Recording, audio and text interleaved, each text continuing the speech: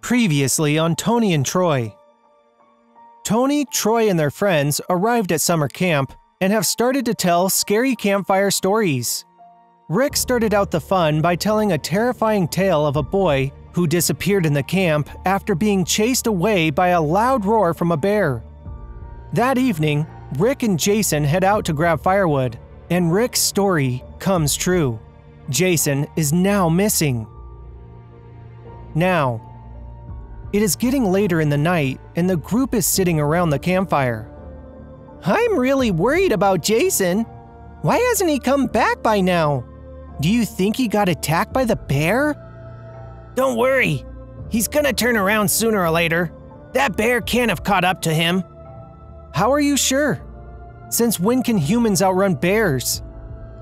Jason is a fox, and he is fast. Call it intuition. I was there with him. He'll be okay. It's really crazy that everything you said in that story came out to be true, Rick. You shouldn't have doubted me in the first place. I didn't make these stories up. Now we know we have to be a bit safer out here, but we really should do what we can to find Jason. I agree.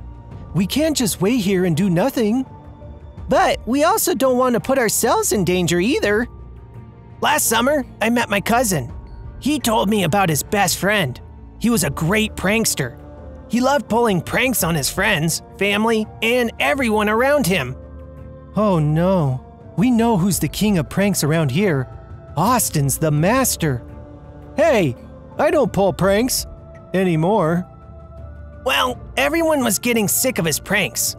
Water balloons, fart cushions, you name it. He pulled a prank on almost everyone. His friends were sick of it. They told him if he pulled one more prank, that he'd be in trouble and lose something very dear to him. From then on, he stopped pulling pranks. That's it? That is the lamest story I've ever heard. I was really getting my hopes up after the last one, Rick. Something dear to him? How cryptic is that? What is this, a video game? Get out of here. Come on, guys. It was a good story. Not. Later that day, everyone was gathered around the table, ready to eat dinner. Hey, who took my chili fries? I had saved those for tonight. Careful, Austin. Didn't he warn you? You'd lose something dear to you. Those chili fries are long gone. Rick, I know you took my chili fries, didn't you? Is this a way for you to get back at me? I don't even like those. I got food poisoning last time I ate them. Why would I eat them? Troy eyes Austin with a suspicious look. Austin gets up from the table and suddenly falls flat on his face. The glasses on his face are broken. Oh no! My glasses! These are my favorite glasses! I love them! Austin bends over and looks at his feet. Both of his shoelaces were tied together. This isn't funny, guys! Who'd pull a prank like this? Well, you did lose something dear to you, so I guess the joke's on you. Austin is annoyed.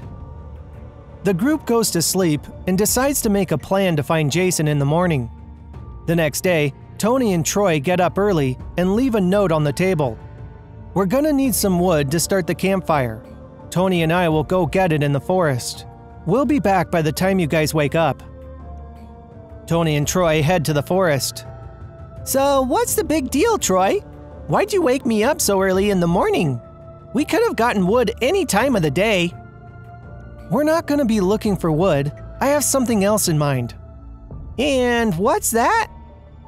I don't think Jason is missing. I think he's disappeared on purpose or something. And how do you know that? Well, for starters, I know that there aren't any dangerous wild animals on this campsite. I made sure to check that before we came on this trip. But even if there was one, the coincidence of Jason disappearing the same way as told in Rick's story is uncanny. I'm thinking someone's playing a prank on us. But that still doesn't explain why you decided to get me up at the butt crack of dawn. We're going to get to the bottom of this during the day. This gives us better visibility just in case there is something roaming out in the woods. Okay, fair enough. Toni and Troy walk through the entire forest. As they move into the area where Rick and Jason were attacked, they suddenly hear a loud roar.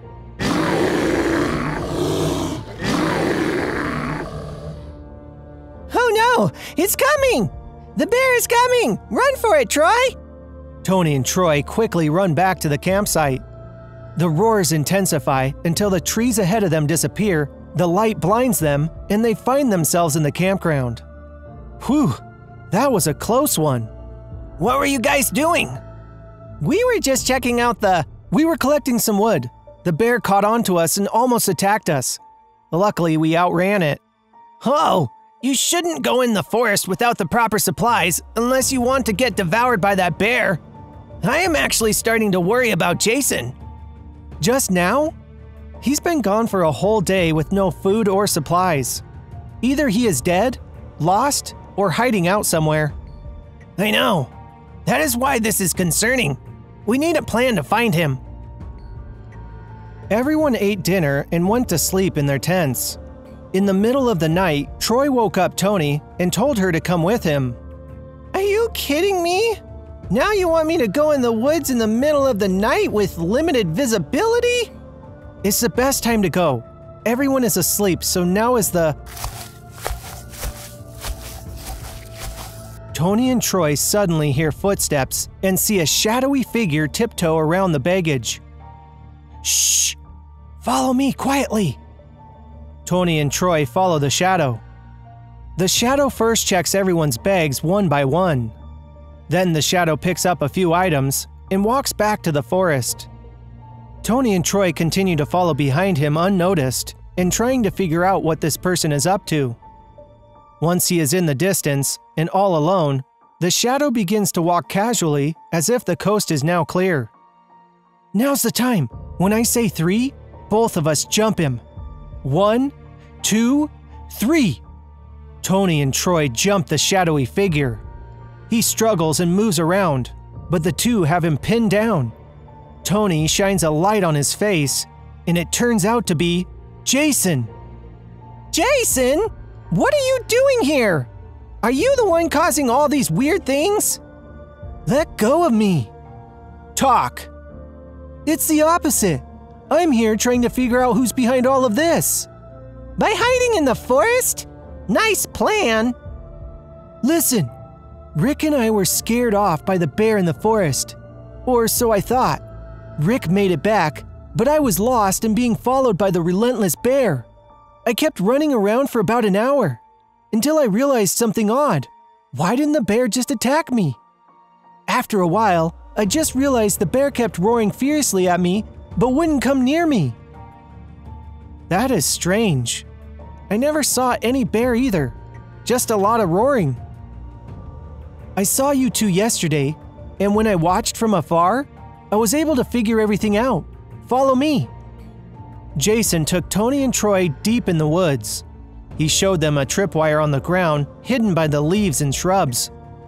I stayed in the woods so I could figure this mess out and then come back. Now don't panic. Check this out. Just step on this wire. Toni steps on it, and suddenly, a massive roar was heard echoing through the woods.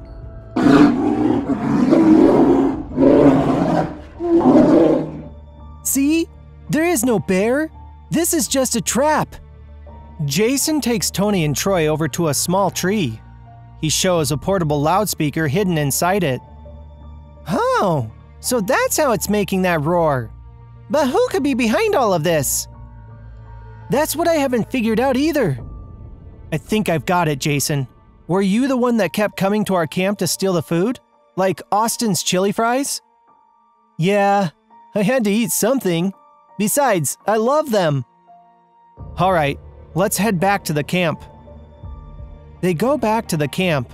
Everyone is happy to see Jason again. Rick, I think you have some explaining to do. About what? I know about the traps in the woods and how you tied up Austin's shoelaces. You were behind this all along. How'd you You're the only one who benefits from all this. Your stories turn out true, and it makes you look good. Come on, confess. All right, I planned all those pranks. You guys didn't take my stories seriously, so I tried to scare you. Well, you should watch it from now on. Poor Jason had the scare of his life because of your pranks. I know, I just…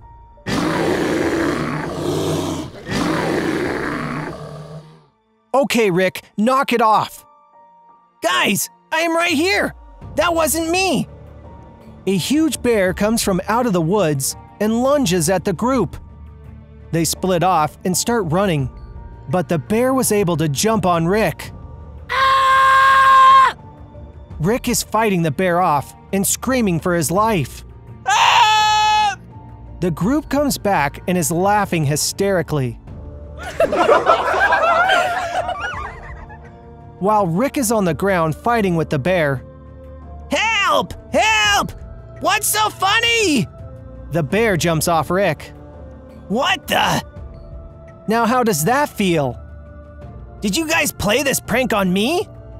It's a little taste of your own medicine. Well, who is this then? He attempts to pull the bear's mask off, only to realize it is a real bear. Uh-oh. The group all looks at each other in fear and takes off running. Ah! If you like our videos, don't forget to subscribe